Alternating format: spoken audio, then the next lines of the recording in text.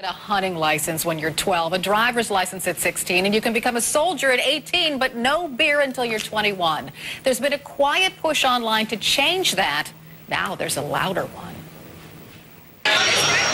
The quiet move to lower the drinking age just got a lot louder. More than 100 university presidents, including those at Duke, Johns Hopkins, and Ohio State, have signed the Amethyst Initiative, urging 21 is not working because it fosters a culture of dangerous clandestine binge drinking conducted off campus. The conclusion of these presidents is that it's important to find a way to take the underground drinking that is forced by the 21-year-old drinking age, find a way to bring that back above ground, to confront it, and to talk to our students about drinking responsibly. Johns Hopkins says that's difficult to do when you're acting as the enforcer, something Hopkins hasn't shied away from.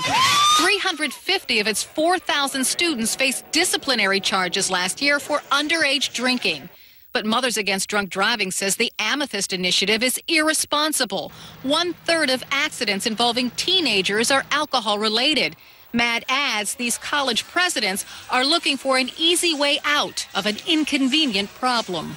As the mother of a high school senior, it alarms me personally as well, because I would not want my daughter to even contemplate going to a college where a university president has signed on to this initiative.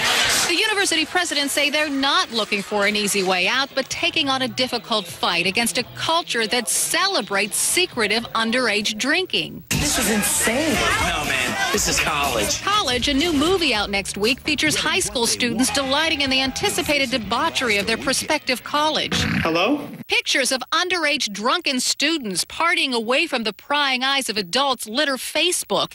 It begs the question, what's better, drinking legally on campus at 18 or off campus illegally? I think it would be a good idea. I think it's better that young people, if they're allowed to drink in, say, a bar or an open area, they'll be more controlled. I think a lot of students wouldn't be urged to actually drink as much if the drinking age was lower.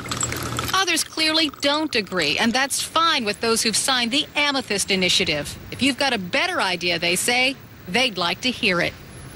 And just so you know, 34% of colleges ban alcohol on campus for any student. 43% of all schools prohibited alcohol in residence halls. So colleges are trying to do something, but Wolf, the problem still persists. It's a real problem, and they got to figure out a solution. I'm glad they're at least discussing this. Right, they just want to debate the issue, and they welcome MAD's output, and MAD says that it's willing to debate the university presidents as well. All right, good. Thanks for doing the story.